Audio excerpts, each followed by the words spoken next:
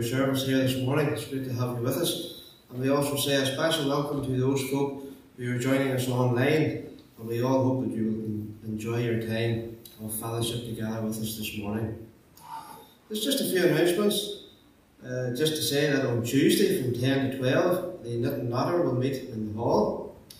And then on Thursday at 8 o'clock, the MWI will be meeting here in the hall in Glenavy. And the speaker is the Vice President, who is Olive Rowe. So all ladies will be made very welcome to that on Thursday evening. That does mean that the prayer union will not be taking place this week, but it will be back again as usual the following week. Then on Friday morning at 10:30, the prayer meeting and Bible study will meet in the hall with Philip. Then on Friday evening at 7:30, the bowls will continue as normal. Then next Sunday at 10:30, morning worship will be here as usual, and Mr. Colin Miller from Craigmore will be along to take the service next week. So these are all the announcements. You might remember them.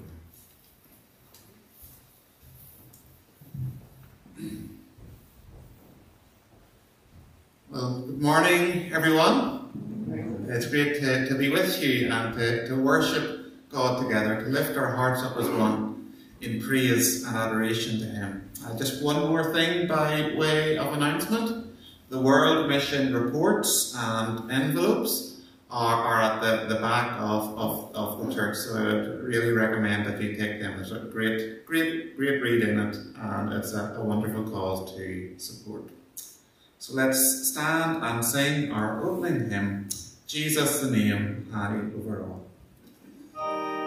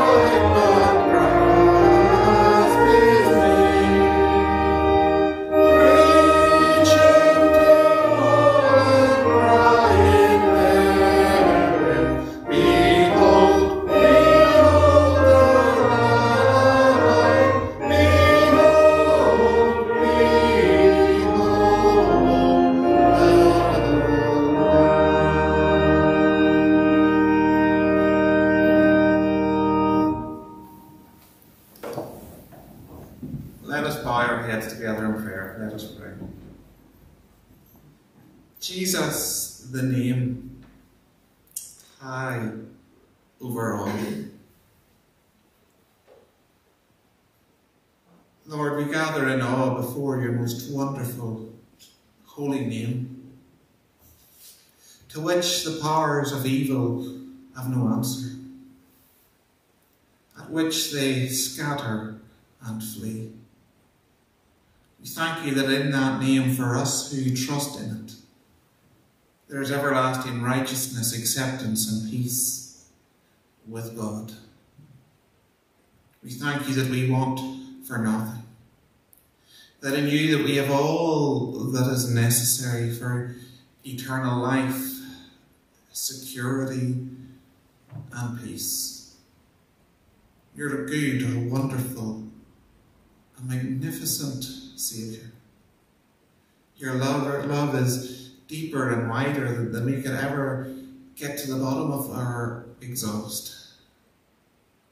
Your goodness is beyond what we can fathom. Our shelter, our refuge is in you alone. We come this morning into your holy presence, all too aware that the sinfulness of our lives are exposed by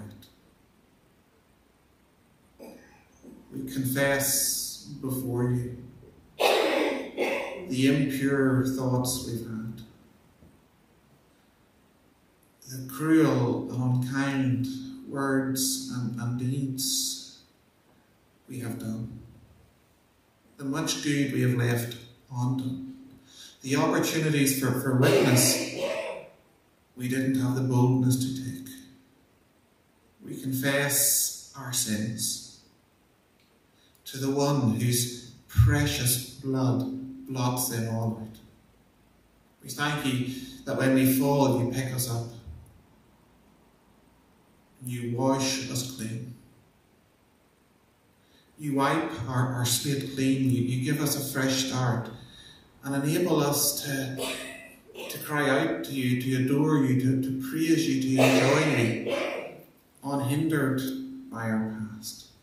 What a wonderful Saviour we have, that even by our own faults and feelings we cannot be separated from your love or have our eternal destiny robbed from us. We go forth in the security of that love to serve you and shine for you in this world. Lord, as a church family, we're mindful of those of our number who are unable to be here today because of ill health.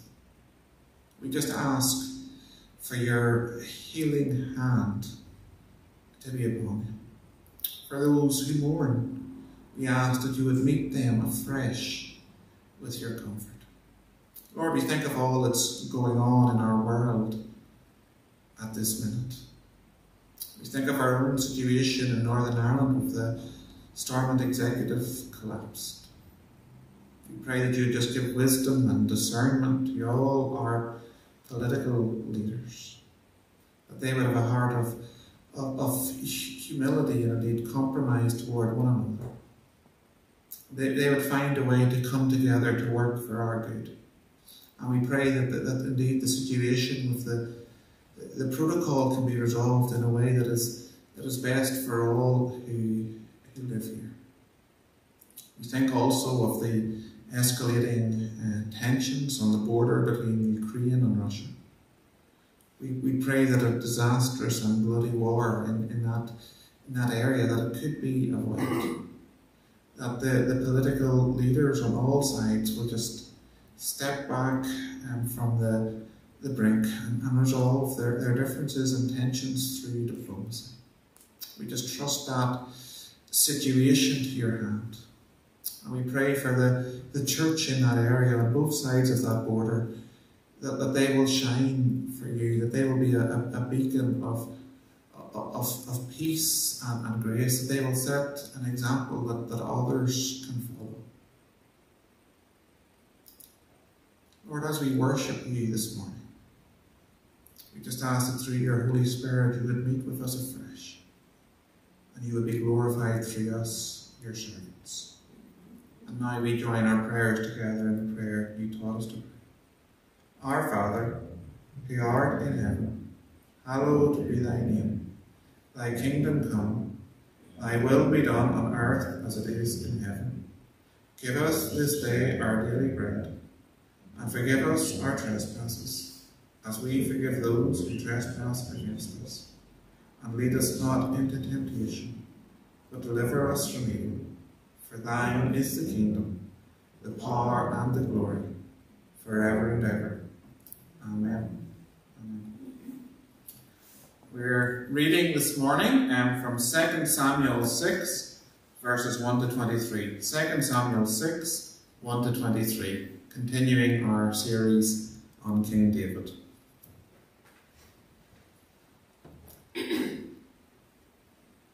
David again brought together all the able young men of Israel, 30,000. He and all his men went to Bala in Judah to bring up from there the ark of God, which is called by the name of the Lord Almighty, who is enthroned between the cherubim on the ark. They set the ark of God on a new cart and brought it from the house of Abinadab, which was on the hill.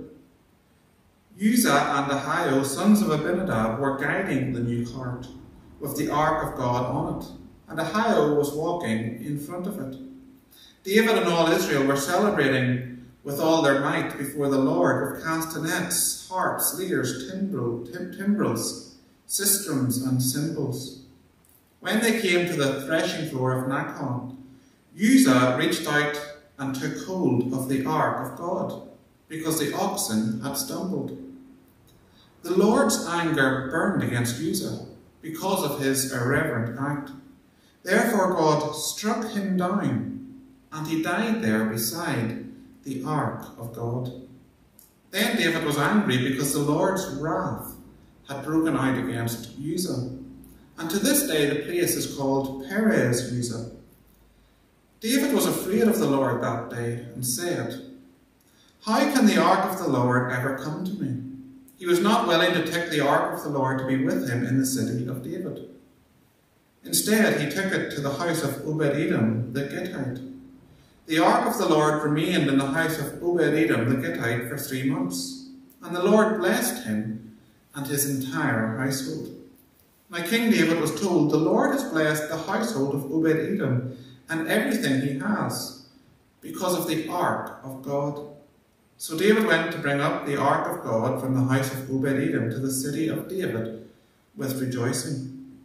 When those who were carrying the ark of the Lord had taken 6 steps, he sacrificed a bull and a fattened calf. Wearing a linen ephod, David was dancing before the Lord with all his might, while he and all Israel were bringing up the ark of the Lord with shouts and the sounds of the trumpets. As the ark of the Lord was entering the city of David, Michal, daughter of Saul, watched from a window.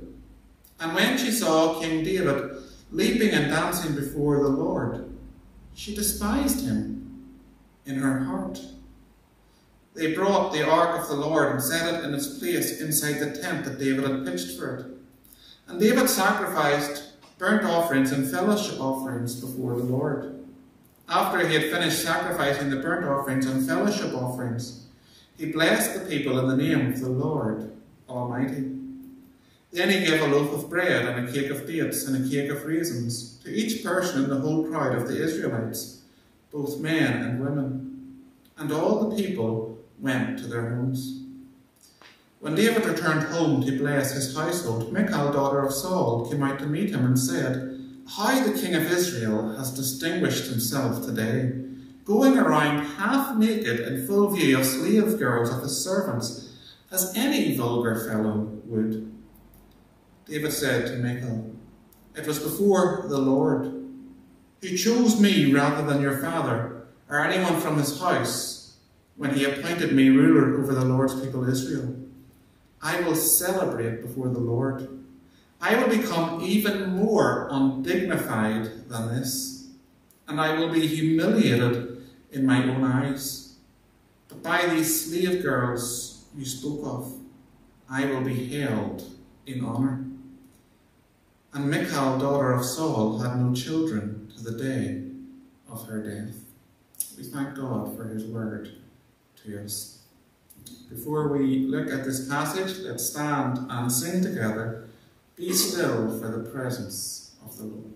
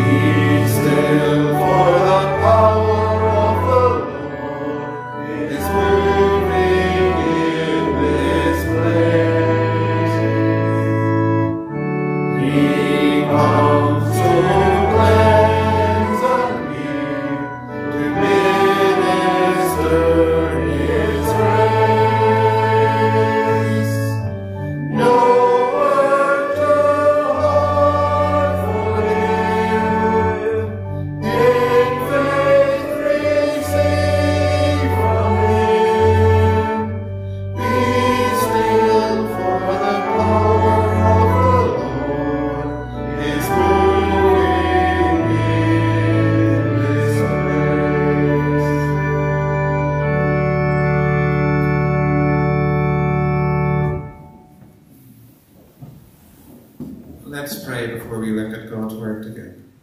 Lord, we thank you that your word is living, true, powerful and sure.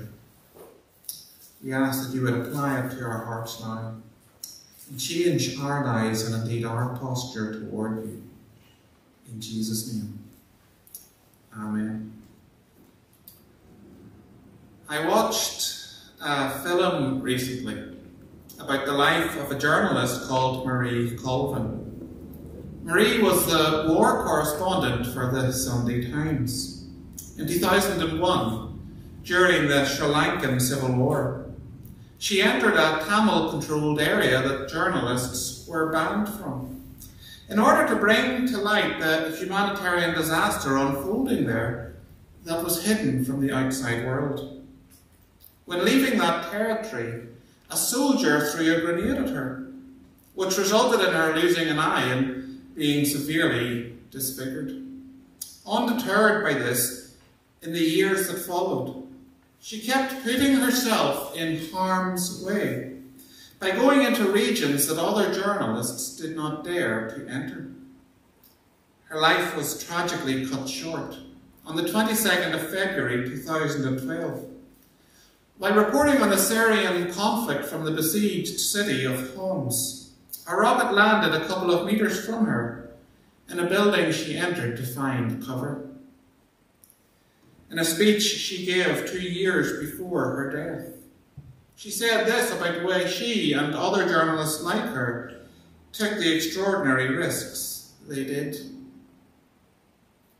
In an age of 24/7 rolling news, blogs and Twitter, we are on constant call wherever we are. But war reporting is still essentially the same. Someone has to go there and see what is happening. You can't get information without going to places where people are being shot at and others are shooting at you. That's not the real difficulty. The real difficulty is having enough faith in humanity to believe that enough people will care when your file reaches the printed page, the website, or the TV screen. Today we honour the frontline journalists who've died in the pursuit of the truth. They kept the faith as we who remain must continue to do. Marie put her life on the line day after day, and in the end paid the ultimate price to bring us the truth about what was happening in war zones around the world. The greatest insult we could have given her was to be indifferent to what she reported. The greatest honour we could have paid her was to care enough to act, whether that action be petitioning our government or supporting aid agencies who are on the ground. Jesus Christ entered a world that was hostile to him, in which his life was continually under threat. And in that world he willingly paid the ultimate price, not to bring us the truth about what was happening in a war zone, but rather to bring us the life-transforming gift of God's presence. This passage asks us, are you indifferent to what he has done for you? Or do you care enough to act, to bow before him and to make the gift of God's presence the one and only source and fountain of your life? As we look at this story, we will see how we are to worship God and what the true focus of worship is. So how are we to worship God? We are to worship him in spirit and in truth, by approaching him as a sinner who has nothing to depend on apart from his saving mercy.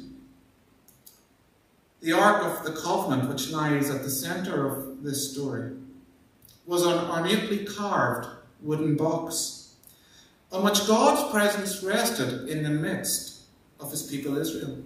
For a number of years now, the Ark had been kept in the possession of a man called Abinadab, who lived on the outskirts of Jerusalem.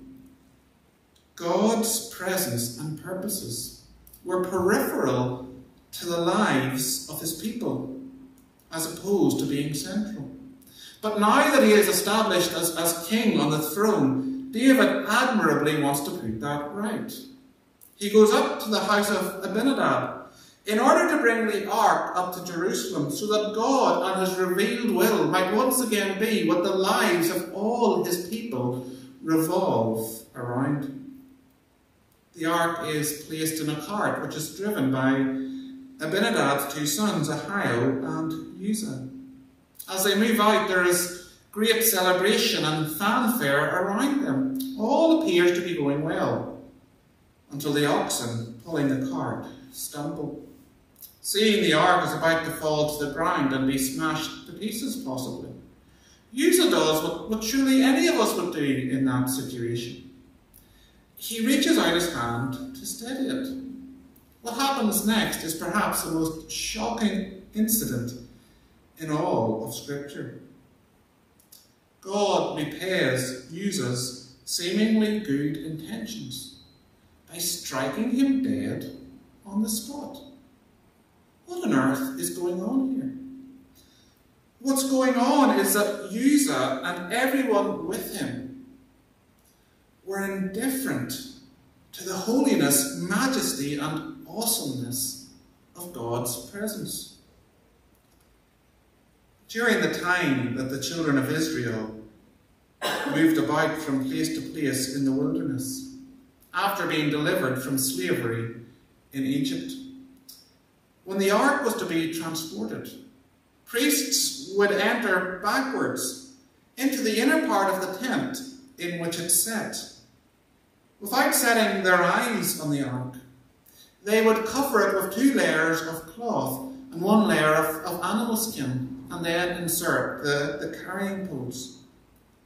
Only after this was done would the people designated to carry the ark enter to pick it up, lest they touch it or look upon it, and as a result die. This was how God's presence was to be moved from place to place, as opposed to being carried on the back of a cart like a piece of furniture, as a spectacle for all to see. What God hates in our worship of him is not excitement, giddiness, or joy, but rather indifference to the holiness of his presence and the price it took to open that presence up to us.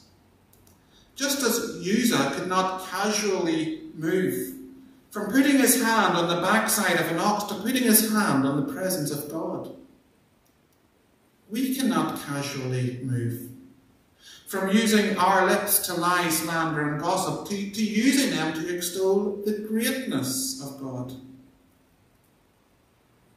Following this incident, David leaves the ark aside in the care of a man called Obed-Edom. After seeing that God's presence was a source of gladness and blessing to this man and his family, David resolves once more to bring the ark up to Jerusalem. This time, however, he transports it in the way the law prescribes. It's carried in the correct manner by the people God designated to carry it. And every 6 steps they take, David offers a sacrifice for his sins and the sins of all the people. In worship, we come before God not as his equal, nor as those who are deserving of his favour and acceptance, but rather as sinners completely dependent on his saving mercy, which is given to us not through the sacrifice of animals, but instead through the sacrifice of his only beloved Son. Approach God in complete reliance on the Saviour's cleansing blood, by confessing your sins and feelings as you draw near. The Spirit he calls to dwell within you will energize and empower you to worship in spirit and in truth, with lips, hands and feet that are channels of the goodness and love of God, which they extol. We're called to worship God in spirit and in truth, by bowing before him as sinners who've nothing to depend on apart from his saving mercy that he poured out for us in the sacrifice of his Son. What is the focus of worship? The focus is not our own dignity and respectability, but rather the glory and majesty of God. As David enters Jerusalem at the head of a great procession, he is dancing and making merry before God with all his might, like a giddy, overexcited child who doesn't know when to stop or where the line is. When his wife Michal sees him from her window, she's embarrassed and disgusted by his behaviour. Later, when David comes to greet her, she says this to him: "How the King of Israel distinguished himself today, going around half naked in full view of the servant girls as any vulgar fellow would." For Michal, worship was all about her own dignity and respectability in the eyes of others. Her main priority as she joined in with the throng to praise God was to keep her emotions in check in order to avoid making a fool of herself.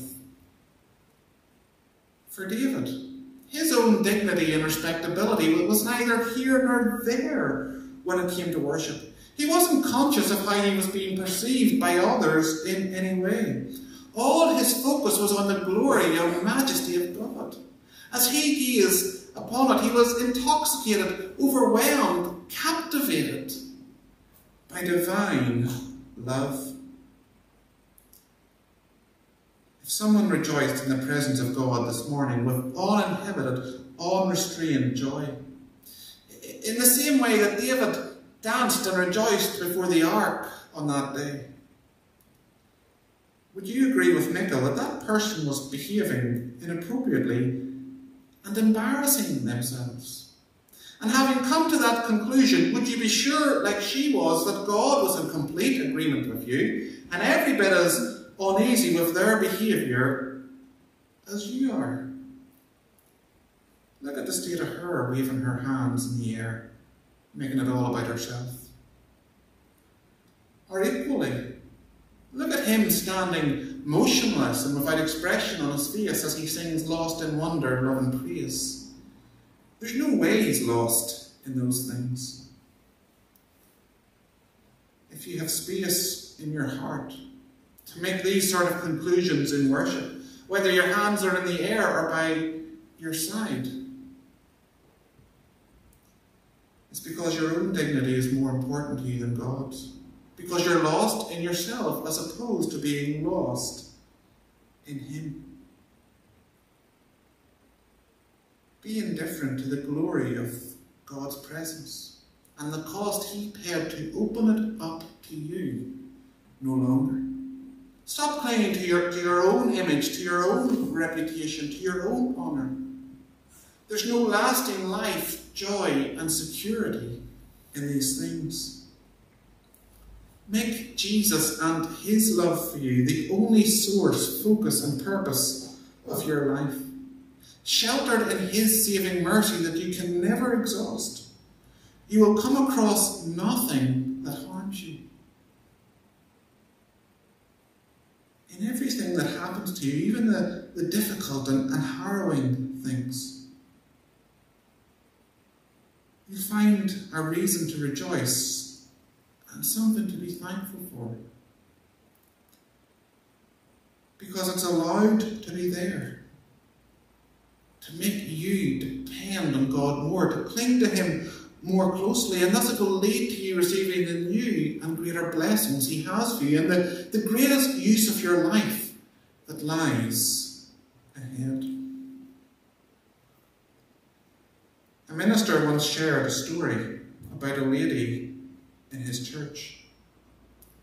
He was annoyed about pretty much everything that was happening in it. Every time she spoke to him, she would complain, the children, they fidget too much.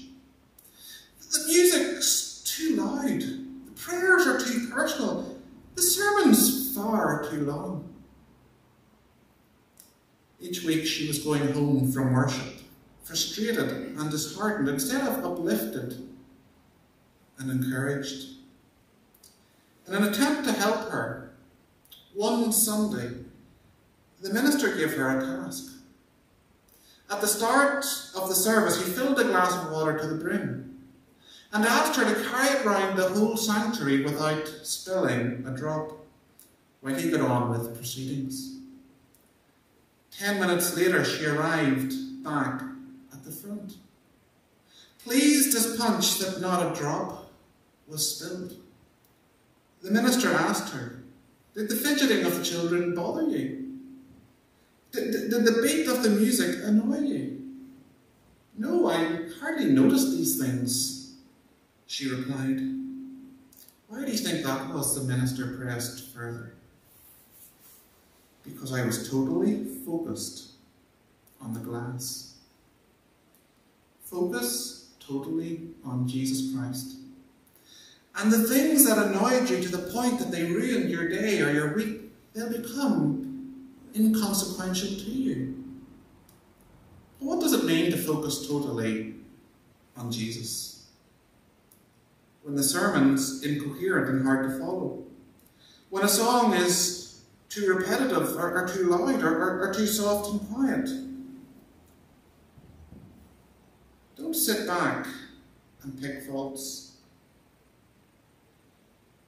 The only soul you're harming by doing so is your own.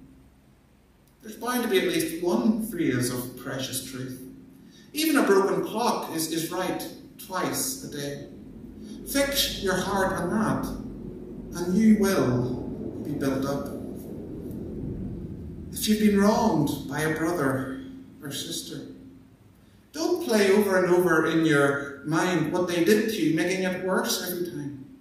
Instead, play over and over in your mind what Jesus would have you to do to bless them, making it better every time. In the grace and strength he supplies, step out in faith to do it, and you will be set free. When our focus is on Jesus, the things that depleted and crushed our soul become the means through which our soul is replenished and blessed. What a wonderful Saviour we have. Why cling any longer to your own image, reputation and dignity in which there's no lasting life, when you can cling to Jesus now? Let go of everything you hold to, everything you live for. Make Jesus the only source, the only focus, the only purpose of your life. Sheltered in his saving mercy, empowered by his Spirit, grasp joyfully, enthusiastically, but with both hands, the gift of God's life-giving presence he gained for you. You will miss out on no good thing as you devote the rest of your life, like David, to doing what you were made to do, which is worshipping God with freedom and joy, with sincerity, truth and holiness, with all your heart, soul, mind and strength. We thank God for his word to us this morning. Amen. Let's stand and sing together, "To God be the glory." We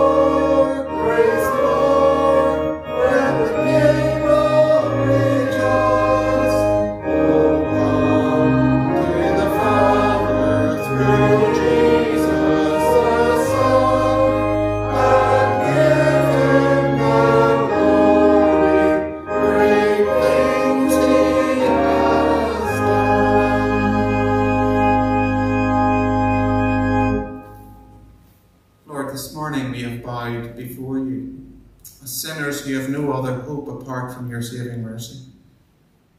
We have come in complete dependence on your grace. And with all our hearts, as we are, we have worshipped you. We thank you that you see our hearts, and you accept our worship that is offered in dependence upon you. Lead us forth in that spirit of worship, to live lives that extol your greatness, your love, your goodness to everyone who encounters us. Our hope is not in what we can do, but in what you have done for us. In your majesty and wonder, we are lost. We are captivated and we stand in awe. May we continue to know the freedom and joy of lives that worship you. In Jesus' name we pray. Amen.